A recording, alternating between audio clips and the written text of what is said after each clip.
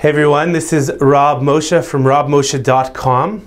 I wanted to make a quick video answering a question that I got from a fellow coach, Deborah P. And she asked, with regards to getting new clients and building her practice, where should I focus my efforts? Website, leaflets, networking events, old work colleagues, online, social media, etc. So definitely in building a client building, product business building campaign, there's a lot of elements, but I just want to touch on a few to answer that question. The first thing, before you can even start and decide where you're going to reach out and build that client base, is you have to know who your client is. That's the number one. You have to know who your market is, who your client is. What's the service that you're offering? And do you have an ideal client? Right? And that's the idea of niching.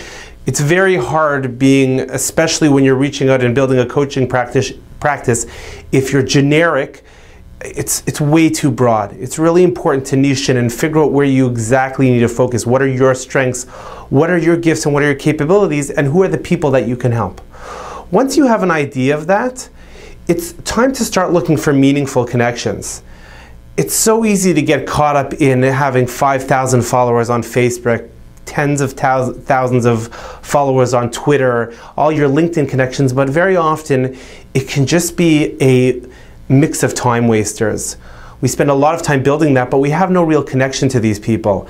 And then we spend time checking the stats and seeing if anybody's responded to our tweets and seeing if there's a conversation. And to a certain extent, it becomes grasping at straws. So my suggestion is again, one is make sure you know who your client is, what your niche is. And then look towards your meaningful connections, the deep relationships that you have already, the people that you know, that you trust, that care about you, that can broadcast you. It could be online. Maybe you have a friend that has a website and is doing something that is very different from what you're doing, but they might have your client base so they could share you. So there's an opportunity to build relationships. Or whether it's leaflets in media, online media or social media, it's an opportunity where you can connect and almost have a warm lead, a warm connection. But to just go out there cold, I feel like you'll be spinning your wheels. There's that idea that there's 6 degrees of separation. Right? Between you and the person you want to connect to, there's 6 people. They say with the internet today, it's down to 3 or 4. But the idea is, who do you know in your network that can connect you with your potential client?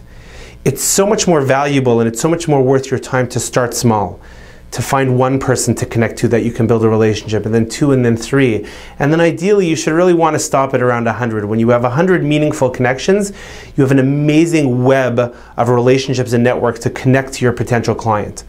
And it's much better to focus on that than to go for these hundreds of thousands and those 10,000. So just again, to recap, know who your client is, figure out your niche and who the person is that you really want to connect to. After that, reach out to the people that matter in your life and who you matter to, your deep relationships, whether you met them at a networking event, whether you met them during your coaching training, wherever it might be, family, friends, relatives, make that list and figure out the people that you can connect to.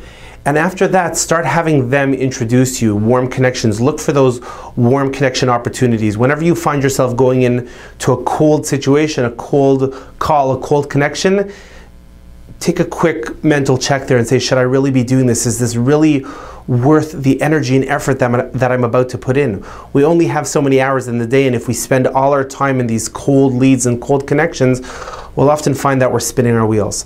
So there's some ideas that I hope it's helpful, and I hope you can run with that and find those meaningful connections to lead you to your potential clients and your success. Have a great day.